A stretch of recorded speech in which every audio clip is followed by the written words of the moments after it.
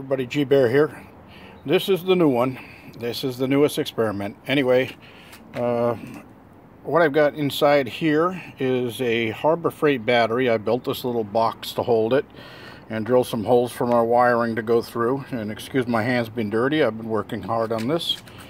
Anyway, there's my voltmeter connected here, showing that I have right now 13.05 volts in the battery. And if we watch it a little while, you'll see it click up to 13.06. That's because I see it right there. It just flashed on and off. There it is, 1306, 1306. It's going to keep kicking up because I've got a 13-watt solar panel on it right now, adding charge back to it. Because what this thing does is, I've got this controller on the front here, and this is called a dump load controller. And that little solenoid switch looks like a Ford solenoid.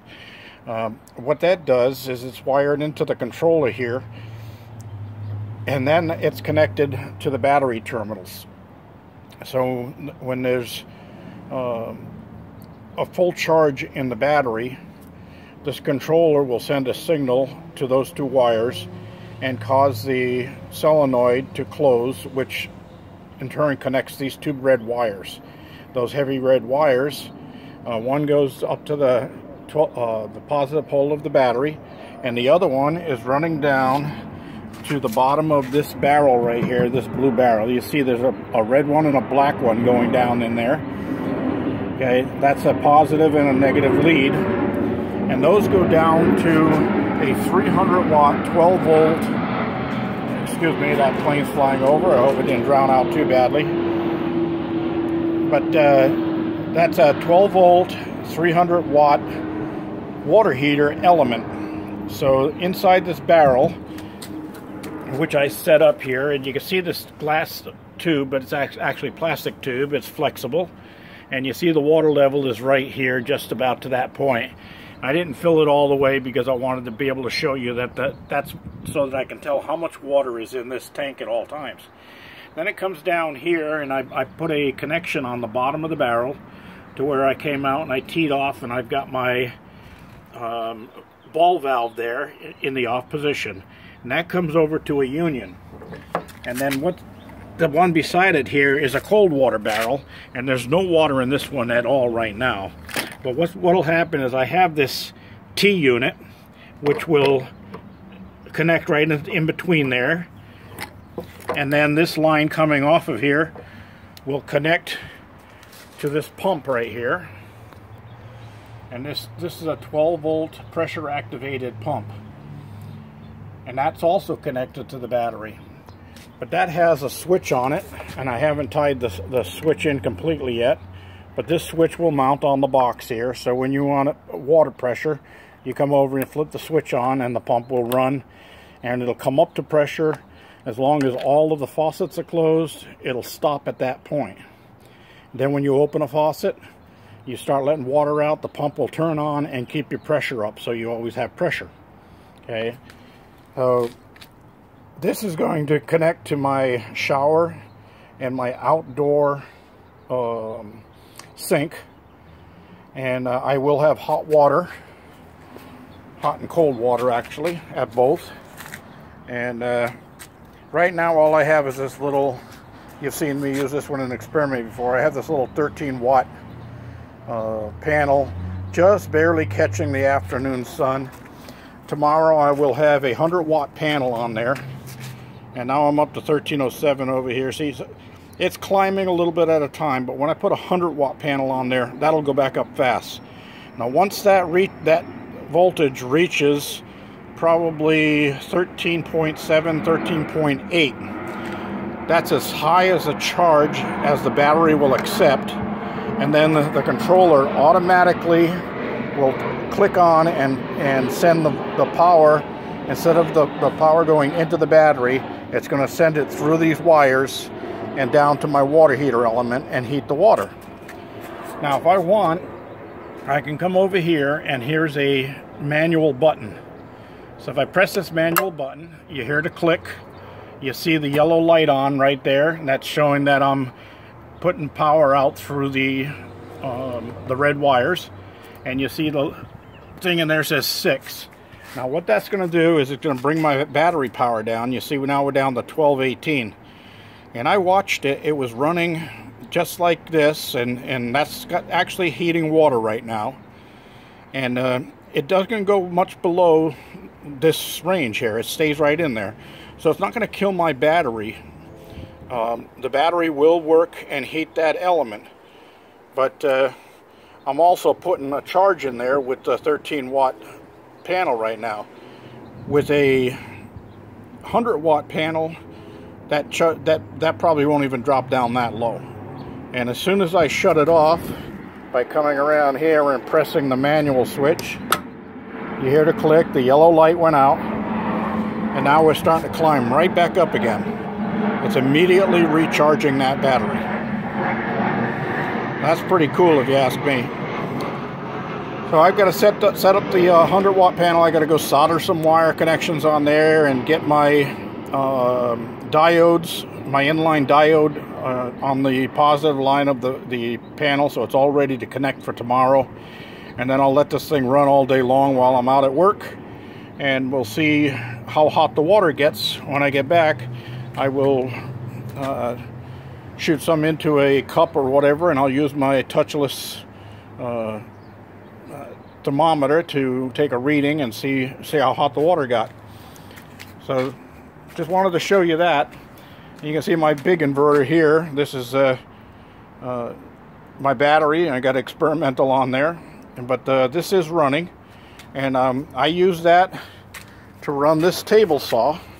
This is a 13 amp table saw, and I cut up all the wood I needed to cut to do that that project. And this is my sink that's going to mount on the outer wall of my shower.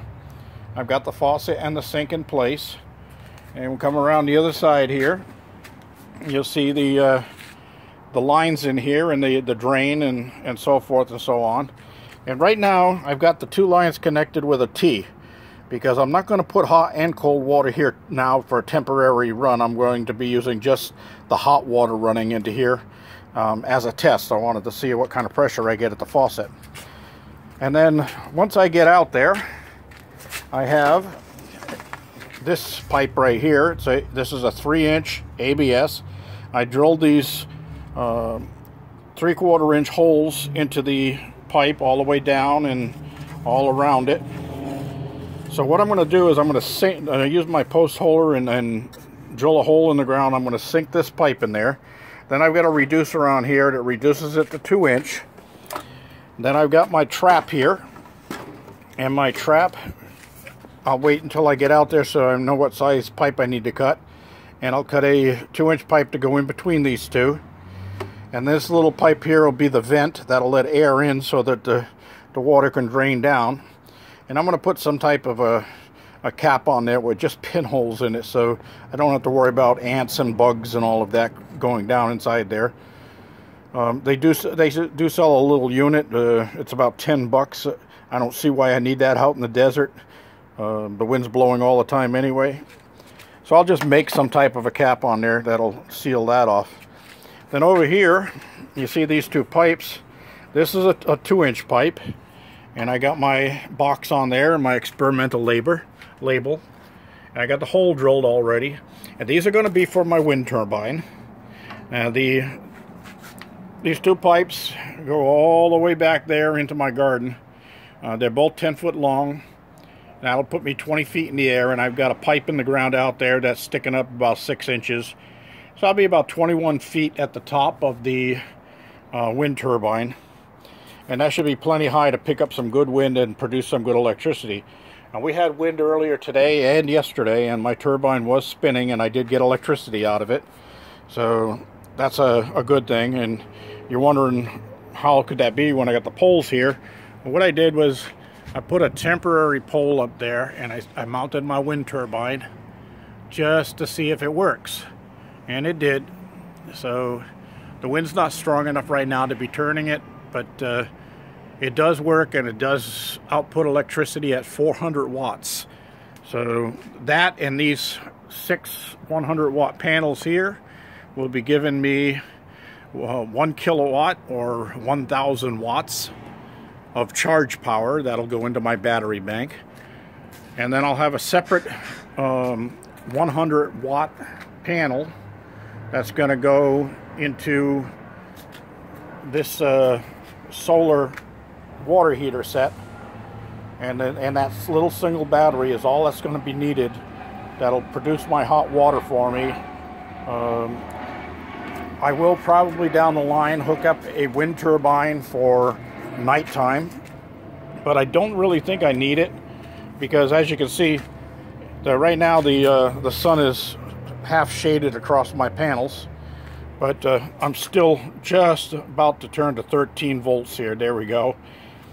So it's bringing the battery right back up again, even with minimal sunlight. And that panel right there is not as efficient as those 100 watt panels that I'm using. Those are polycrystallines, and they are really super efficient. Even after the sun goes down below the horizon and there's still residual light, I'm still picking up a charge in my charge controllers. And my charge controller over at that unit right now, on the big unit, and my batteries is well over 13 volts. So I've got a bulb that burns beside it 24/7, and now we're over to 13 volts here.